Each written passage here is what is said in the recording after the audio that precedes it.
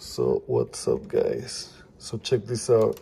I've been having a lot of problems with my PlayStation, of course, the PlayStation 4, PS4. So this is the old hard drive.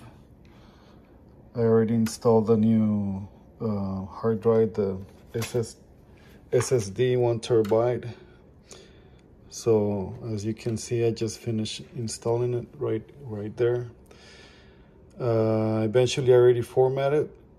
Now I was getting a problem as well that, so you see right now, cannot start the PS4.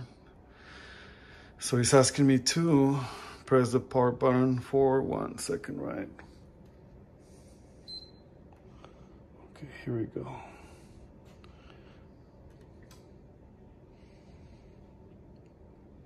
So what I'm gonna do is I'm gonna reinstall the whole system.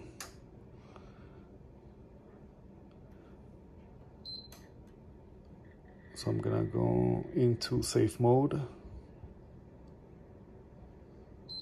There we go. Okay. So, come on.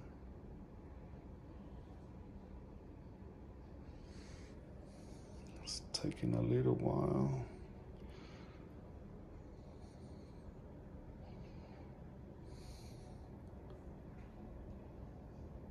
Okay, so it says connect the DualShock 4 using the USB cable. Then press the PS button. Well, so I connect this baby. I get this light, which is amber color, but check this out. Doesn't want to connect, right? So basically I'm doing this video because I was having a lot of problems with that issue. So it wouldn't connect. And I know for a fact that there's a lot of people out there that are having this issue. So I believe I found the problem. So eventually, I don't know where my original PS4 cable is at, but I found out that the Samsung cable, so this is Samsung. It's pretty old cable, right? But it's from Samsung.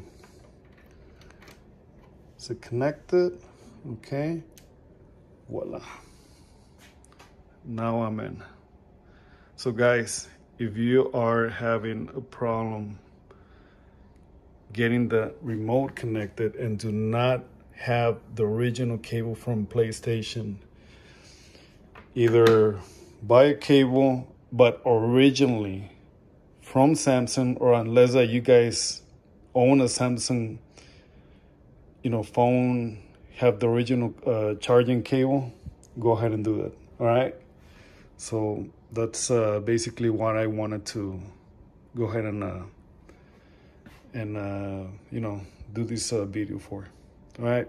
Good luck, guys.